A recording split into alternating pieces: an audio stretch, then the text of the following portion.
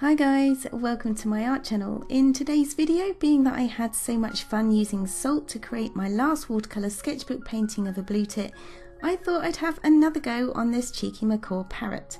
I'll talk you through how I added salt to create the effects you see here, as well as go through some of the other techniques I used for the Macaw's darker neck feathers as well as his shiny beak. So make sure you watch till the end if you want to see all that, and I hope you enjoy the video.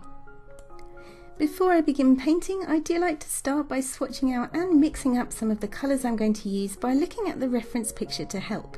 Pre-mixing paints can save valuable time later on, especially when you're using the wet in wet technique or when timing is really important.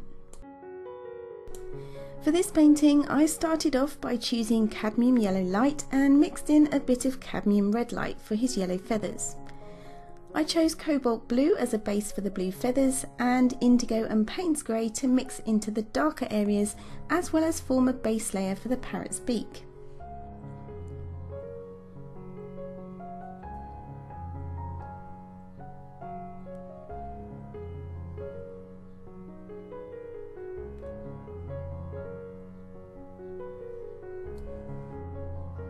I also swatched out some cobalt violet hue, but as you'll see later on, swapped this up for some neutral tint instead. I started off this painting by laying down a base layer onto the head using the wet in wet technique and mixing together the cadmium yellow light with the cobalt blue hue.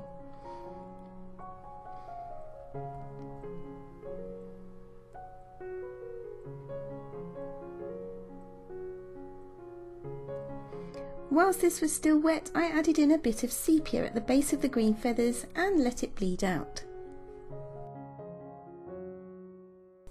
Then I began on the beak, again pre-wetting my paper first before dropping in some of the Payne's grey.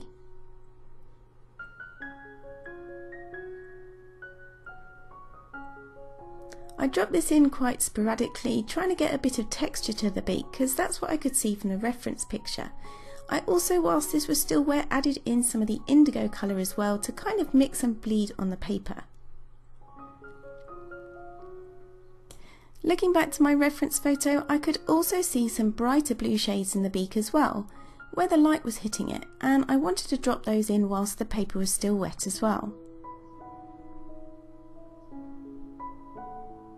I thought this would help to add some interest to the beak, but I didn't want a harsh edge, so I used a damp paintbrush just with clean water on it to soften those edges.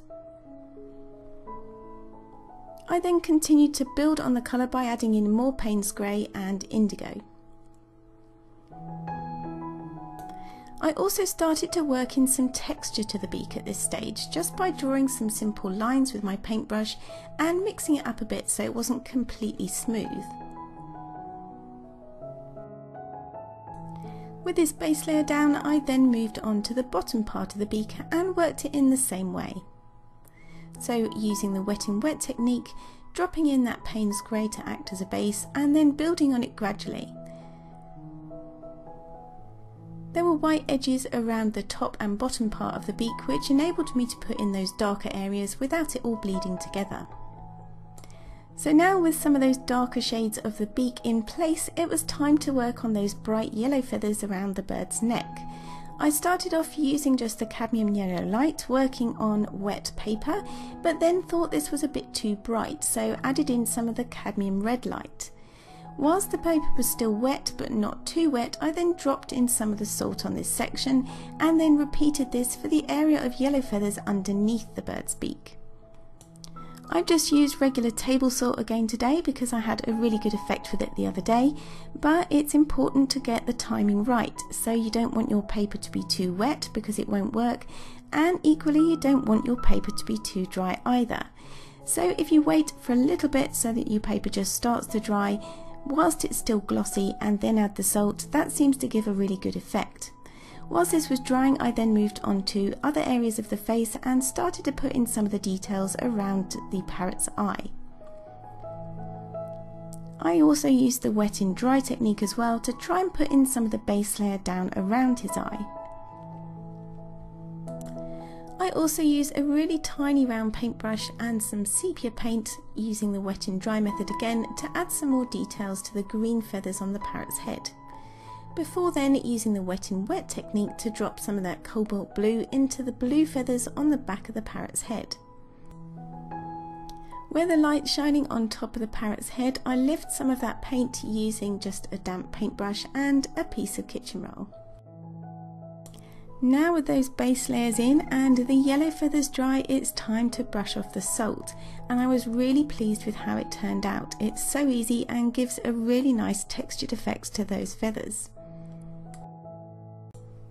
For those really dark feathers under the parrot's beak though, I wanted to try something slightly different, as I thought it would be a nice contrast to the more looser effect of the salt.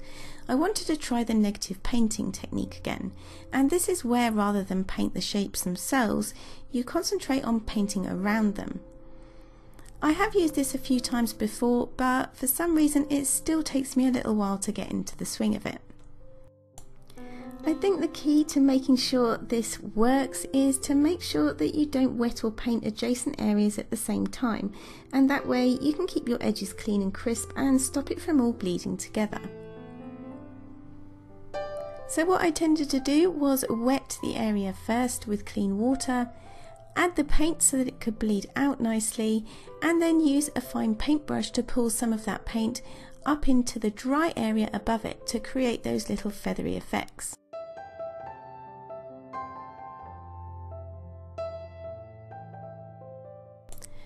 I built this area up using several layers, building up to gradually darker and darker values to get the contrast I wanted. The colours I used were mainly indigo and neutral tint for this, as I wanted the darker shade of the neutral tint, but also wanted to add some indigo in there as well. After this, I then tried to blend this area into the yellow feathers just by adding some burnt sienna to make it look really cohesive. Then with that done, it was time to go back and build on the first layer of the parrot's beak. I did this using the wet in wet method again, laying down first just some plain clean water and then dropping in my colour. This time though, I opted for the neutral tint instead of the Payne's Grey, as I really liked it and preferred it to the Payne's Grey because of those purpley tones it contains. I did the same on the top part of the beak and just made sure there weren't any harsh edges by dragging a clean wet brush along that right hand side. When it came to building up the blue feathers on the top of the parrot's head, I went for the wet in dry technique this time, as I wanted to get a few more feather details. So that's a wet brush on dry paper. I then used the same sort of technique to build up the feathers at the top of the bird's beak, and added in some sepia just to add some detail and shadow around the top of his head. I also built up some more depth on the yellow feathers using more of an orange golden mix. I didn't want to cover up the texture I'd got with the salt, but at the same time I wanted to make it look a bit more vibrant.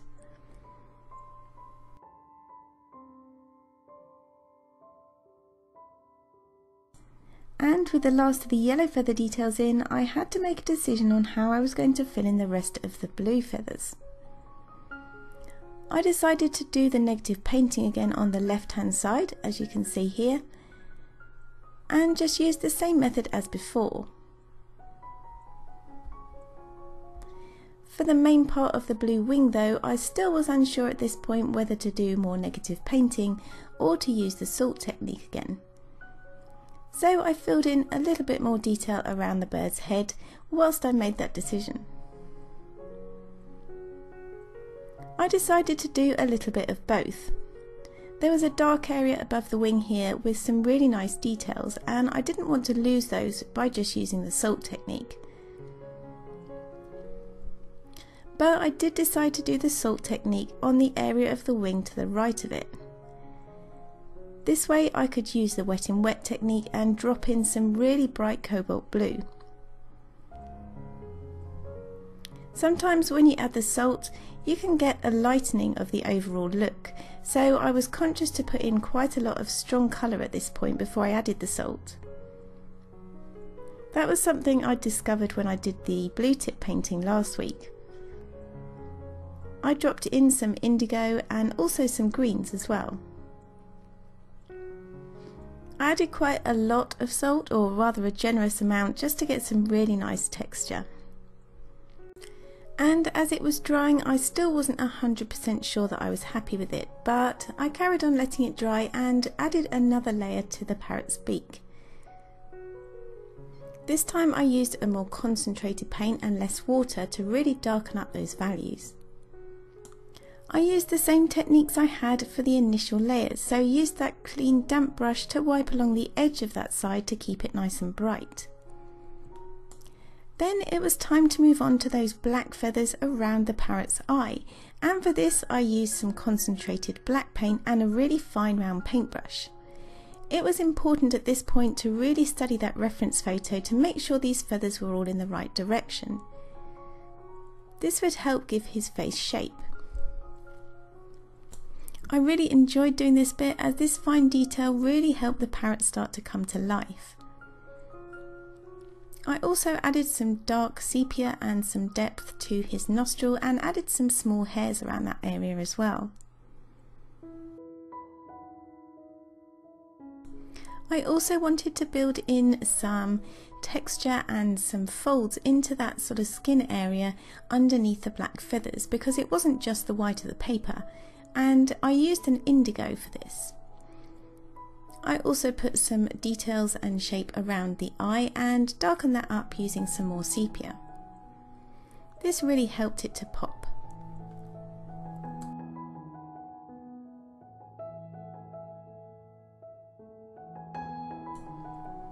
At this point I was quite happy with how it was all coming together, but I still needed to tackle those blue feathers at the bottom of the picture.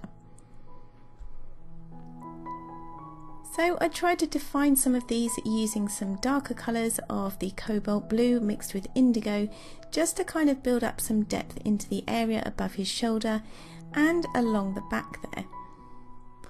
I went for more of the negative painting technique here, as I really liked the end result. By this stage in the painting I'd gotten a bit more confident with what I was doing with it, but I think it's a technique I'll continue to practice. For the area under this wing where I'd used the salt technique, I wasn't entirely happy with it, although I do like the texture, as it didn't really follow the line of the feathers looking at the reference picture. So I ended up darkening this area up using a wash of indigo, just to kind of give it a bit more form and dimension.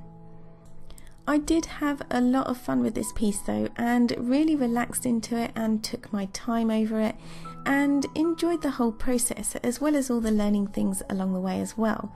So let me know if you like this video by giving it a big thumbs up, comment and subscribe to my channel. And this is how he turned out. Let me know if you've tried any of these techniques before and what results you've had with them. And here are some more videos that you might not have seen and might want to check out at some point after this video. So thank you so much for watching, everybody. Thank you for all your support. Have a great week, and I'll see you all in the next video. Take care. Bye.